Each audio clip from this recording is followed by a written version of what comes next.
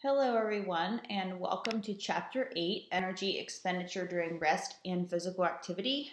This is Dr. Mikell, and this will be a quick lecture and review of Chapter 8 content. Please keep in mind that any words or phrases that you see in the PowerPoint chapters that are bolded or look to be important, pay close attention to those. I will also let you know if there is something in the lecture that does not require close attention. You are never expected to memorize or know graphics that you find in any of the PowerPoints. So here we go. You can review the chapter objectives at the beginning of each slide. So your total daily energy expenditure, or you might see this abbreviated as TDEE, is determined by your resting metabolic rate. So how much energy are you using really just by sitting there or laying if you have a sedentary lifestyle. The thermogenic influence on consumed food, or you might see this relayed as the thermic effect on feeding. That's the energy that you use through digestion and body processes involved in digestion, etc. And lastly, what we most commonly think of, energy expended during physical activity and recovery. Okay, so there's a graphic for you if that helps you to learn the breakdown better than reading the words on a PowerPoint or on paper. Okay, so your resting or your basal metabolic rate. Everyone has a different basal metabolic rate. There are factors that influence this. One major factor is the amount of muscle mass that you have. So what is your fat to muscle or lean to non-lean ratio? In females, your BMR, basal metabolic rate, it tends to be 5 to 10% lower when compared with males in the same age group. Okay, so there's just another graphic for you. So here is an equation to estimate your daily energy expenditure.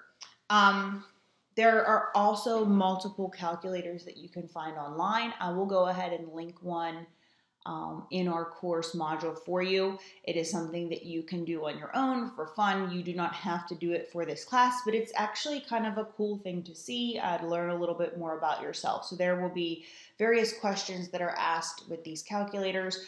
Some of them do differ just slightly, but that's something that I will link in class for you. Okay, so there are two equations for women and for men to predict your resting energy expenditure. This is just here for you to know, so that you know it exists, you know where to find it. You're not expected to memorize these equations. Okay, so remember when I talked to you about bolded words? Here's a great example of some of these things that you'll need to know. So physical activity accounts for around 15 to 30% of your total daily energy expenditure.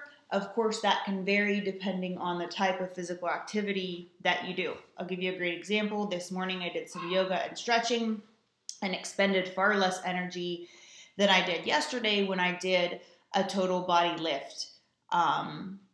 You can feel it whenever you're working out, whenever you're performing activity. You can track your heart rate. So there are multiple ways that you can account for the amount of energy that you expend. Next, dietary induced thermogenesis, 10 to 35% of the ingested food energy. So again, I talked about this a few slides back. The processes that your body goes through in order to digest the food that you consume accounts for a part of your daily energy expenditure. The climate. So how warm, how cool are you? What is your core temperature? There's additional energy required for sweat gland activity, as well as different circulatory dynamics. And last but not least, pregnancy can impact this. So there's another chart for you to take your time and view. Again, you're not required to memorize this. So your energy expenditure during physical activity. Your body size plays an important role in contributing how much energy you are expending.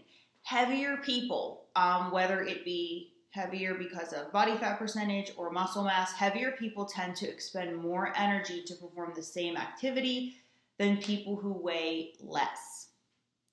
Energy expenditure can be predicted during weight-bearing exercise from body mass with almost as much accuracy as measuring oxygen uptake under controlled laboratory conditions.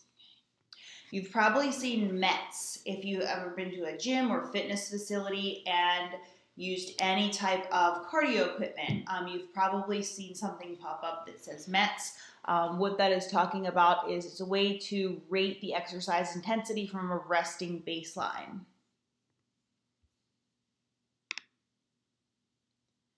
It's just a graphic for you. Again, here are some of those bolded words. So mechanical efficiency, gross mechanical efficiency, net and delta efficiency. Just know the difference between each of those. Okay, so some factors influencing your exercise efficiency. And some of these you will recognize as things that we learned about in HPE 431 or motor development if that's a class that you are required to take. So the work rate. As the rate of work increases, your efficiency will decrease. And by work rate, you can also think of this as like intensity. So your movement speed.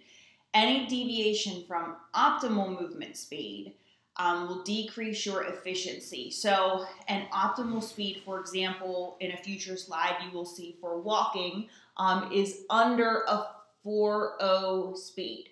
So running becomes more mechanically efficient to run once you get past 4 miles per hour. So any deviation from that optimal speed will decrease your efficiency. Extrinsic factors, so what is going on around you. For example, the book cites improvements in equipment have increased efficiency in many physical activities. Next, what type of muscle fibers do you have? So if you're a type 1 fiber and you are more mechanically efficient at long duration or long distance endurance type activities, you are obviously going to be more efficient, say, running a half marathon than someone who is more genetically predispositioned to short explosive activities or those type 2 muscle fibers. Next is your fitness level. So individuals who are more fit will, of course, perform a given task at a higher efficiency than a non-fit individual.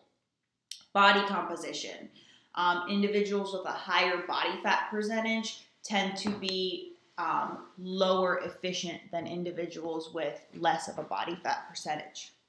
And of course, technique. If you have good technique or proper form, if you're in any of the PE classes, the teacher ed type classes, and we go over cues and proper form, you know that this is important for someone to be efficient in their movements.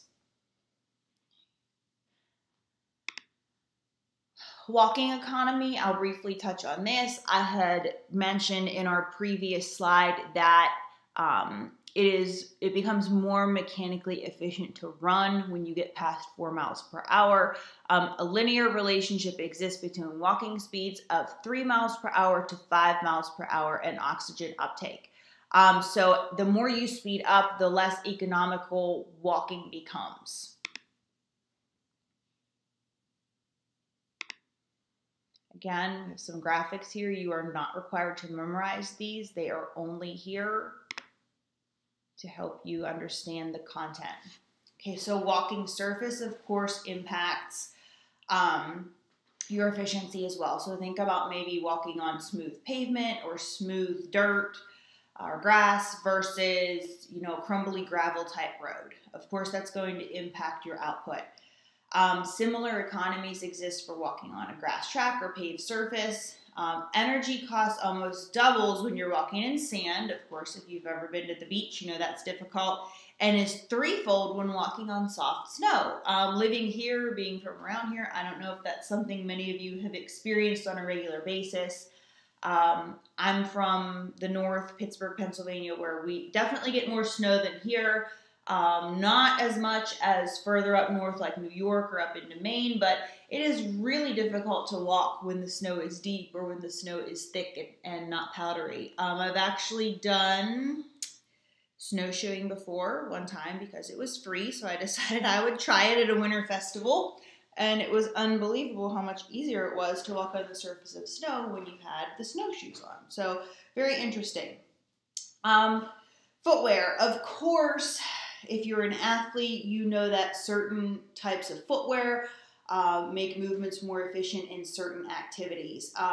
I was never a big running shoe footwear person. I'm not a runner, just FYI, I'm not a runner. If you've met me, I've told you that, but I did buy a pair of walking running shoes from the brand No Bull, if you've ever seen those advertised. I thought I'll give them a try, and honestly, it felt like walking on marshmallows. It was fantastic, and it made a complete difference in how fast I was able to walk, how long I was able to walk. So it definitely made a huge difference. So I'm a firm believer in appropriate footwear when needed and when it's available to you. It has to be financially available as well. So firm believer in that. So energy expenditure during running. Of course, we talked about becoming, more efficient from walking to running. Now, jogging to running, excuse me. So jogging to running, a jog becomes a run technically at a speed greater than 6.5 miles per hour. Again, I've talked to you all before that tell you that I'm not a runner. I'm not even a jogger, to be quite honest with you. But if you are someone, I know a lot of people are very strict with their running and they have routines. This is something that you probably realized or can relate to in your own personal life. So the same total caloric cost results when running a given distance at a steady rate of oxygen uptake at a fast or slow pace. Okay, running speed can increase 3 ways. Number of steps or stride frequency, the distance, of course, between steps or your stride length, and an increase in stride length with frequency. So if you're a taller or a longer leg person, you definitely have a longer stride length than a person who is shorter or maybe has longer torso and shorter legs. Just a chart for you. Air resistance, of course, plays a big impact in running speed or even walking speed. The air density, projected surface area, and the headwind velocity. So if you're running against the wind, of course, that makes a big difference in the amount of energy you're expending, as well as the efficiency of your run. Okay, energy expenditure during swimming. If you're not a swimmer, or you're not someone who's ever, say, swim for exercise, it is a challenging sport, and if you're not used to it, it is way different from running or even walking or jogging. You can be an efficient runner and hop in the pool to swim laps and find that you are not as efficient of a swimmer. So energy is required to maintain buoyancy while you're moving through the pool, through the water. You need the energy to overcome drag forces or the water force that get in your way as you're moving through the water. So these are very small factors, but they contribute significantly to the amount of energy that you're expending when you are swimming. So I think this is very interesting. It requires 4 times more energy to swim a given distance than to run the same distance. And that ends our show, our slideshow. So if you find that you have any questions, please feel free to reach out to me at any time. I'm going to link this into your module, and I hope that everyone has a great day.